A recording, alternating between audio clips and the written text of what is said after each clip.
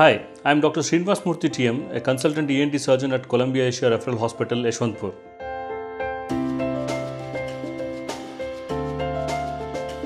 Hearing is generally divided into conductive hearing loss and sensory neural hearing loss. That means there is a pathway which conducts sound from the outer ear through the eardrum through a middle ear mechanism called the oscicular chain into the inner ear.